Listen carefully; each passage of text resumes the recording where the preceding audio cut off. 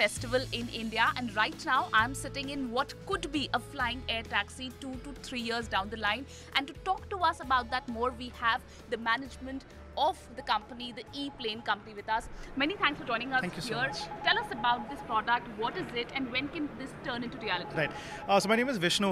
So what you are just coming out of is a mock-up of what we call a flagship product, which is the E200, which is essentially a vehicle that will carry 200 kgs. Right. It could be passengers or cargo.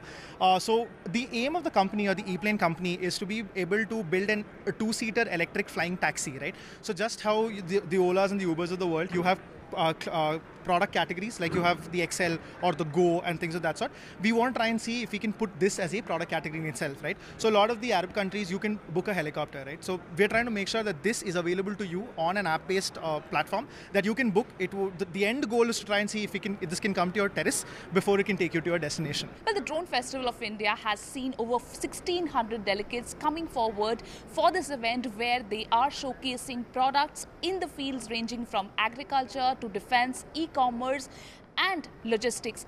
Healthcare delivery as well as the last mile connectivity is also one of the major focus areas in the products that have been displayed here. Garuda Aerospace would manufacture 1 lakh Kisan drones by 2023. We are very, very firmly on the way. By end of 2022, we should manufacture about 25,000 drones.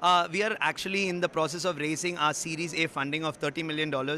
We are currently the most valuable drone startup in India at $250 million valuation. What you're seeing in the backdrop, Hermes 900, we are producing almost 20 per year, but we can scale up the production almost to 50 per year going forward. On the civil side, the requirement is much huge, and the good part is now we have signed up with General Aeronautics as a partner, which is focused on agri-based drones and bringing AI/ML technology in that.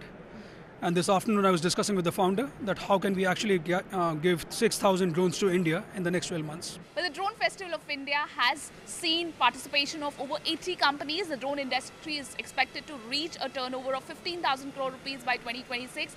And there are over 270 Indian startups into drone manufacturing currently. Right now here there are hundreds of youngsters who have come from different parts of the country to know more about drones.